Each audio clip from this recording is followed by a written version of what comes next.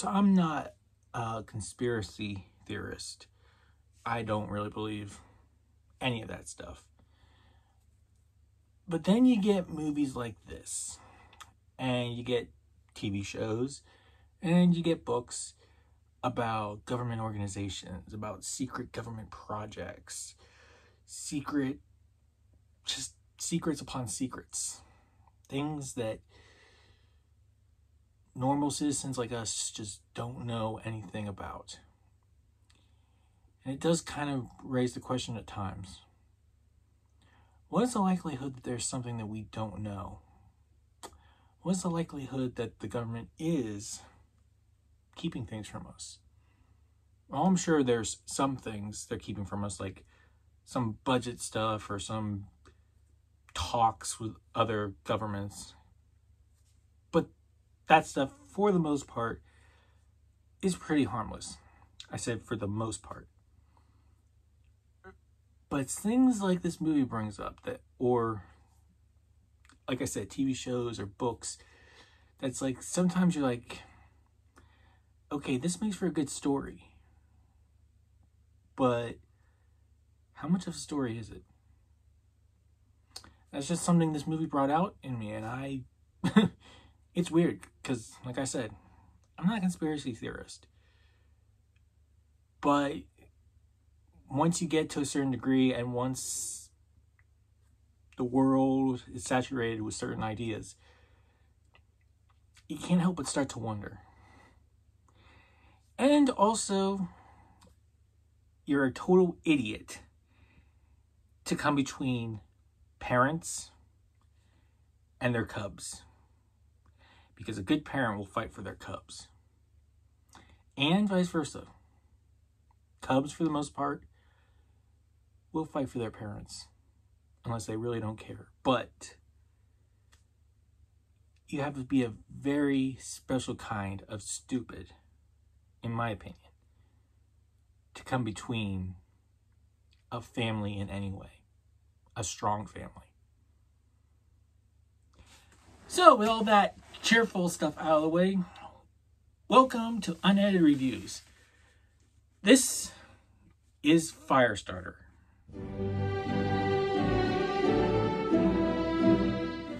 Before I get into the main part of this review, I want to mention a little bit about my non-existent history with Firestarter.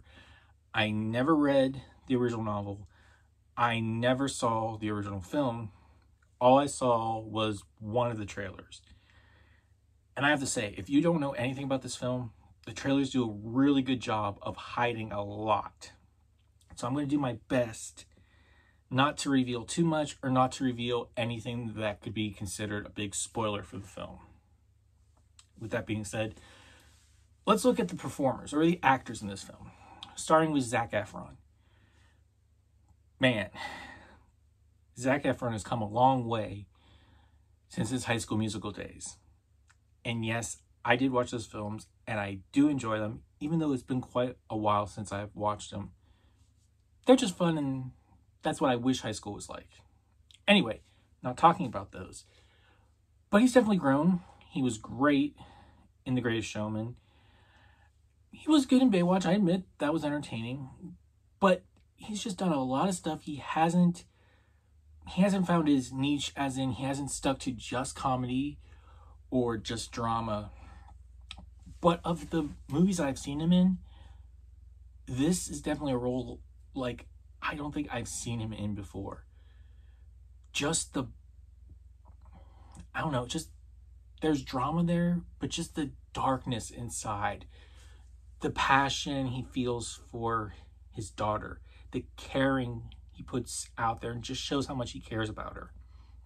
It's almost like a dark, twisted kind of version of a father. But it's a father who still truly does care about his family, his daughter, and just wants to protect them. I really can't find the exact words to describe it, but it's just, there's so much passion behind what he does here. You can tell that he's scared. You can tell that he can snap at a moment's notice. which he might actually do. But you also see just the love and the worry that he has about bad people learning about his daughter and taking her away. You see that he really does care about his entire family and just wants to protect them. And even though things are definitely different and this isn't your typical normal family, they have normal emotions because he makes mistakes. There's things he probably should have done that he didn't. There's probably things he says that he shouldn't have said, but there are things we always say as humans. We're not perfect. We make mistakes. All our parents did. All our parents have. When we become parents at some point, we'll make the same mistakes. And I like seeing that in this type of movie, in this horror, suspense, thriller, whatever you want to call it, type of genre, that we still get that sense of humanity from Zach's character and from Sydney Lenman. I think that's how you say her name. Again, I am never good with performers' names for the most part. Who plays his wife.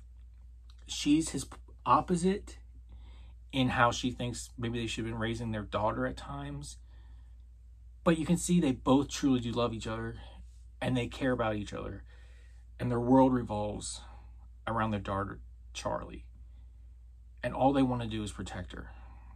This is a normal family, just with extraordinary circumstances. Which leads me to Ryan Armstrong, who plays their daughter Charlie in this film. She is fantastic. She nails it. She's creepy when she needs to be. You can believe she's just this scared little girl when she needs to be. Every emotion under the sun, she portrays fantastically. Like I said, whether it's the fact that she's scared, and she being scared for her own life, she being scared for her families, or whether it's this idea of bravery and commitment, or anger, or fury, or just every emotion under the sun, like I said, she exhibits, and it's great. And there are times where it's like, you're rooting for her, but at the same point, you're like, oh my gosh, this girl is scaring the crap out of me. And I've seen the way her life is, but man, if I met her in a dark alley, I'd run the other way. I mean, I might even report it. That's what you'd think. So, between her and the family, it does do a good balance of showing this is just a normal family. There's nothing special to see here.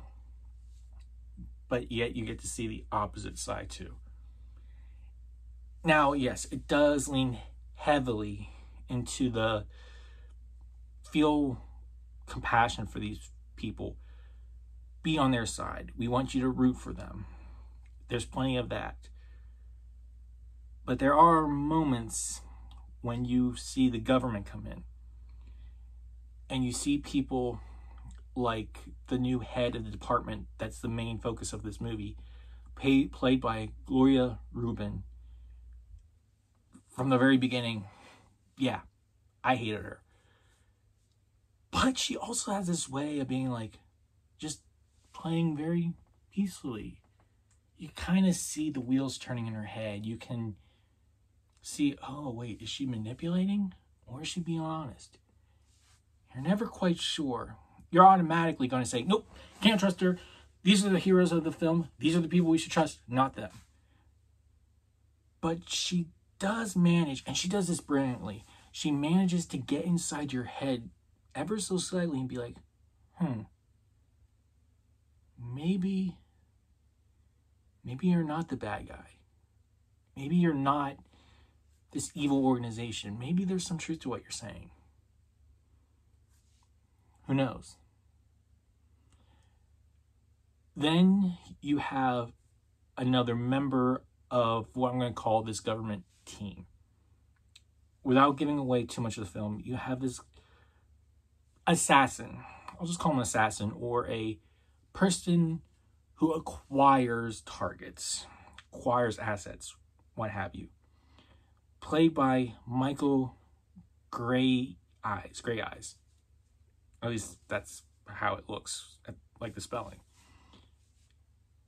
And this character easily could have been a one-note character. Could have been, oh, I have a job to do. I'm going to follow through on my job. No remorse. I don't care. Nothing's going to change.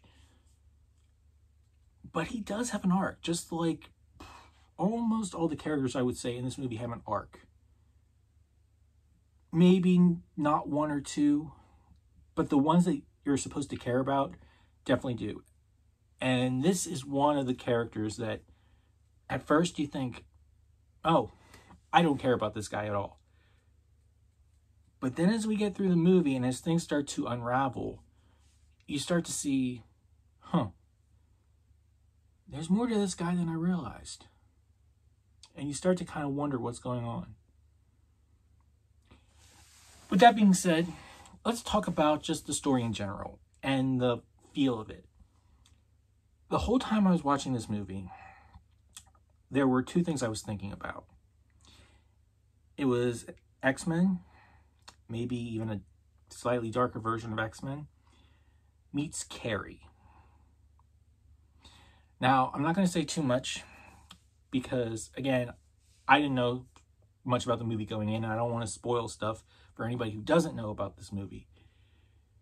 But needless to say, if we focus on the X-Men part of it, it's just the abilities, the powers, that idea of a mutation existing in the world. You get that idea from the X-Men and just a place wanting to gather up people like this. But it really leans heavy into the Carrie aspect, because I had never watched Carrie until like 2 years ago, I think. But man, Carrie and Charlie, that would be a girl duo I don't think you'd want to meet, because they're creepy as heck. They are just so freaky. But there's something about them that just, they're so similar. And that's why I couldn't help but just keep thinking, oh, this is another version of Carrie, but in a good way. Because just like Carrie was misunderstood, Charlie's misunderstood. And when she lets go, boy, does she let go. And it looks fantastic. It's great moments. There are some things she does that you want her to do because it's a movie. But at the same point, you're like, oh, wow, she actually went there? They actually did that? Oh, I don't think I can condone that. I don't think I can quite deal with that. But she is freaky. She is scary. She is creepy, but she's just a little girl. Like I said about her performance, you can tell that she's just a little girl and she's scared. And that's what I think is so great about Ryan in this role, and just how she brings it out. Charlie is such a complex character, and I love what they did with this character and what she was able to do. And it served the story so well, and it moved the story forward, kept you invested. Yes, you cared about the other characters, but the movie is called Firestarter. Charlie is the one that has the abilities to make fire. In essence, the Firestarter. So the movie rides on her shoulders. But, like I said, this movie, the story is good. It's solid. It moves at a pretty good pace. There are moments where it starts to slow down a little bit and you think, oh, it's going to end here, but it doesn't. That really only happens, I think, at like one spot, and that is pretty close to the end. But story moves along. Great character work. Everybody in this movie definitely shines. And Blumhouse does it again. They know how They know how to give the best performances out of their actors and actresses. They know how to deliver a movie on the big screen. It's just, I know I keep saying the same thing, but it's the truth. This movie is just so good. It really is, as I said, X-Men meets Carrie. It's creepy, it's freaky, it's strange, but it's a good time. And I do wish more people had gone to see it, because it held my attention. I was interested in it. Now, I do want to talk a little bit about the cinematography. The cinematography was fine. And I get why they used the dinted lights, the dinted cameras, you know, the kind of fading the colors a little bit. I can't remember exactly what the term is. Filtered.